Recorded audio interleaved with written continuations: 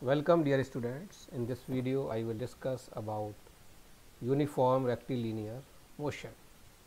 So let us start. Uniform rectilinear motion.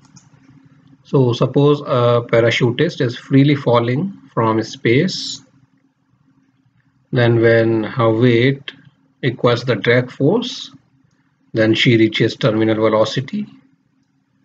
And suppose if she falls in a straight line, then we can say that the motion is uniform rectilinear motion. And for a particle in a uniform rectilinear motion, acceleration is zero.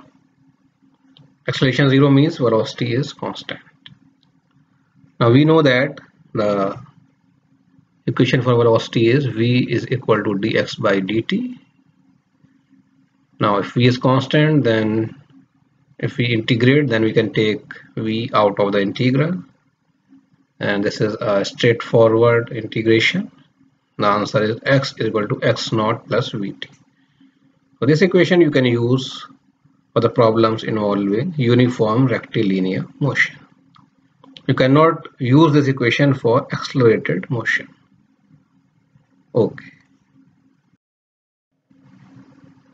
Now uniformly accelerated rectilinear motion. So if some force is applied to a particle and if a constant force, that means the magnitude as well as the direction of the force remains same, then the particle will exhibit uniformly accelerated rectilinear motion. Another example is a body freely falling and when the drag force is negligible.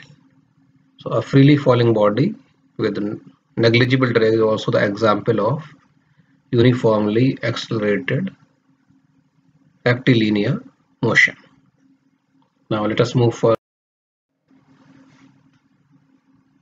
Consider for a particle in uniformly accelerated rectilinear motion, the acceleration of the particle is constant. So we know that the acceleration can be written as a is equal to dv by dt, and for this condition, since a is constant, so we can write this differential equation in the form of an integral, and you can easily integrate this because a can be taken out of the integral. So after the integration we got v is equal to v naught plus at. Similarly, we know that velocity is equal to dx by dt, and in place of v we can write this. So this can be written in place of v, and now we can again integrate this equation, and then we obtain this x is equal to x naught plus v naught t plus half at square. So this is another equation. This equation is for the position, this equation is for velocity, and again we have this equation. So you can obtain this equation from this one by using the derivative formulas. Now again you can integrate this, and again this is the straightforward integration. This will be equal to v square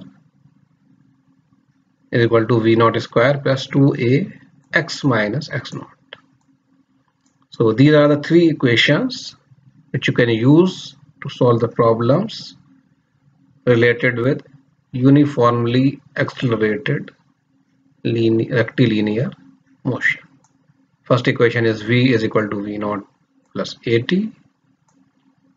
Second equation is x is equal to x naught plus v naught t plus half at square, and third equation is v square is equal to v naught square plus 2a x minus x naught. So you need to be very careful that these equations only applies to accelerated rectilinear motion. Now let us do one problem. So this is the problem. ball thrown vertically from 12-meter level. So this is an elevator, and this ball, it is initially at the height of 12-meter, and this ball is thrown at the same instant open platform elevator. So there is an open platform elevator which is not shown in this figure. So that is at around, say, I'm drawing it. So that elevator is around 5-meter height. Okay. So at the same instant when this ball is thrown, this elevator is moving upward with a velocity of 2 meters per second. So this is our problem. What we need to determine: when and where ball hits elevator. So at which location this ball will hit the elevator and at what time. And second thing which we need to find: relative velocity of ball and elevator at contact. So when this ball hits the elevator, then what will be their relative velocity. Okay.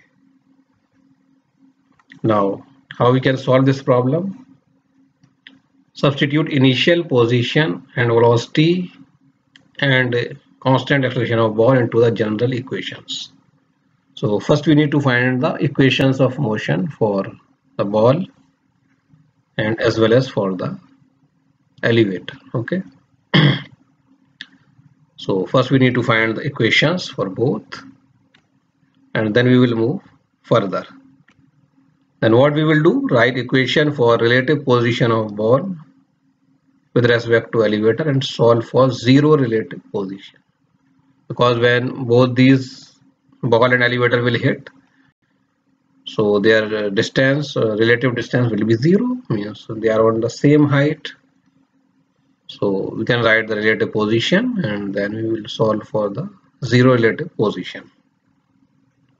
And lastly, substitute impact time into equation for position of elevator and relative velocity of ball with respect to elevator. So these are the steps which we need to follow.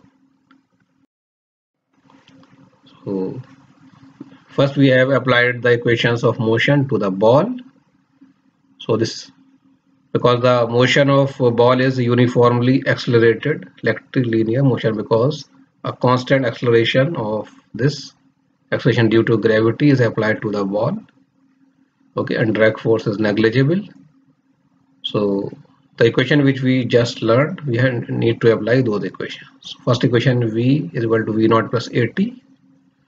So this initial velocity is given 18. So VB will be 18.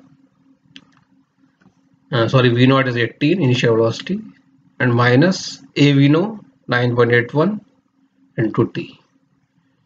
And second equation is for the position. So for the position we have YB is equal to Y naught plus V naught T plus half AT square. So simply put the unknowns. Initial height is 12. This initial height is 12. Initial velocity is 18. And this half A will be this. So these are the equations for this ball.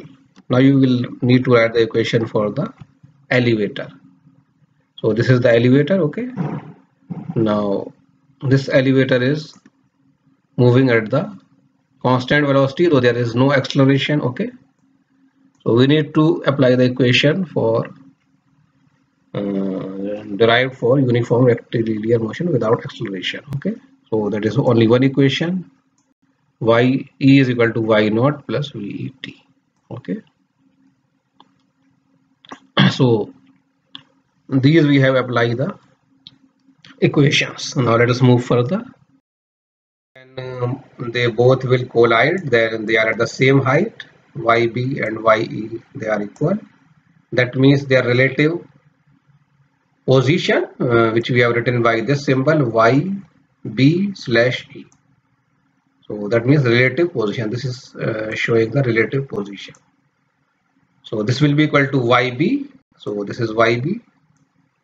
This is YE. So just subtract this and put equal to 0. So this is a quadratic equation. You can solve it. and the two solutions are t is equal to minus 0.39, which is meaningless, so we reject this, and t is equal to 3.65. So the time at which both the wall and elevator they will hit is 3.65. So this is first answer. Then since we know that t, then we can solve for ye.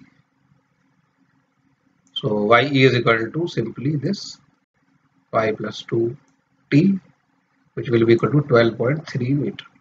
So they will hit at 12.3 meter height, and their relative velocity vb minus ve, so that will be equal to vb. So this is equation for vb, and v is constant 2. So when we solve this, we obtain minus 19.81 meter per second. So when they will hit each other, then the relative velocity is minus 19.81. So this is how you can solve these type of problems.